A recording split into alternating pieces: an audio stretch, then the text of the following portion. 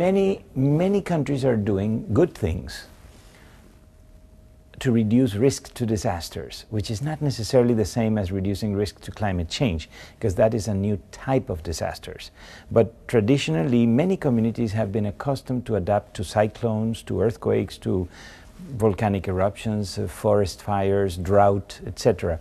The issue is that climate change means a new type of disaster, because it is more of those old hazards, more intensity, more frequency, but it's also those hazards happening in different places that did not happen before. So it's not the same to adapt to a cyclone in a place like an island in the Caribbean where they have them every year, than to adapt now in Brazil or Argentina where they're starting to have them for the first time in their history.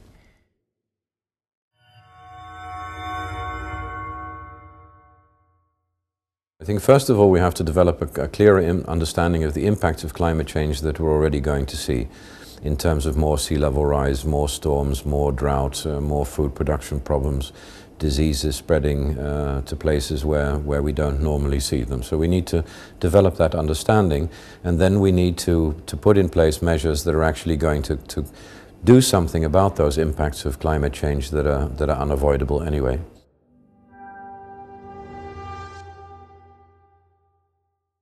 But we also have to accept in the conservation world, in the world of wildlife and biodiversity, that we're going to be faced with a period, certainly of the rest of this century and perhaps longer than that, where climate change is already the major factor affecting the future of wildlife and ecosystems. This is not just an environmental debate, it's not just a climate change debate, it's also an issue that's very closely related to, for example, issues of energy security and oil prices, which have very much come into the debate. It's become much more of an economic question than an environmental question alone.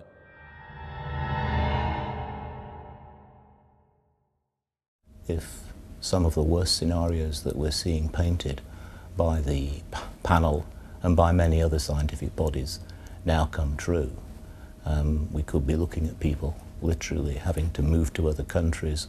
We could, in the worst scenario, be looking at the entire human species having to gravitate north or perhaps south and having to hang on for survival in very difficult circumstances. In other words, everything that we've achieved as a human species could be at risk. And then you suddenly realize that that might affect your grandchildren and your great-grandchildren.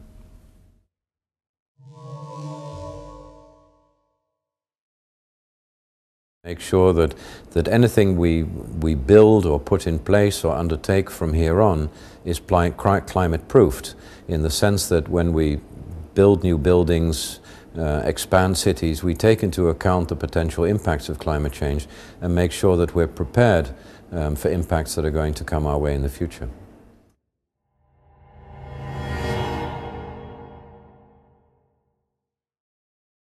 It is a cultural change, not just an economic change. So it will require time and effort by leaders, both political and economic leaders. But I think that's going to be a great benefit. For example, I like to cite Bangladesh, Cuba, Vietnam, because these are three very poor countries.